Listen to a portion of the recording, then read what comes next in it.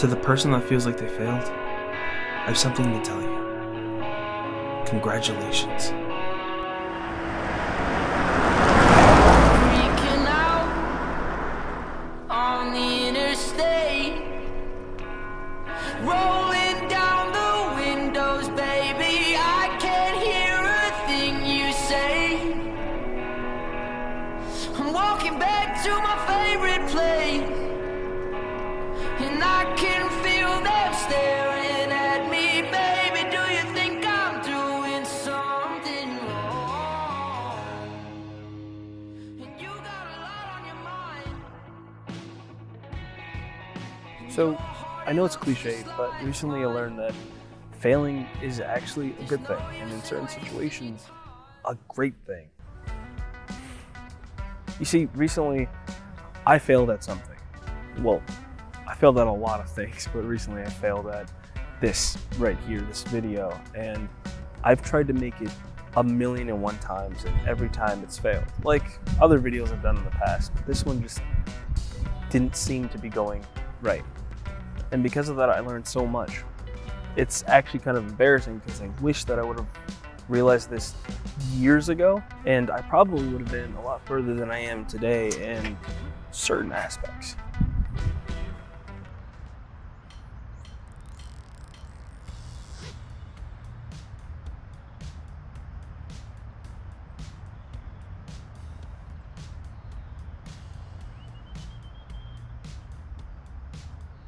You see, recently I failed at this right here. I had problems with my car, I had problems with finding a better location, and the whole video seemed like it just fell straight on its face, and I just didn't know how to properly fix it. And I was panicking the whole time on whether I was going to be able to actually get a video out this week. But oddly enough, here we are, and I think that's the beauty of failing. You see, I'm not going to sugarcoat it. Obviously, failing sucks, and nobody likes doing it. But for me, there are one of two things that I can do when I fail. You either stay in sync or learn. I think failing is an opportunity to learn about the situation and yourself.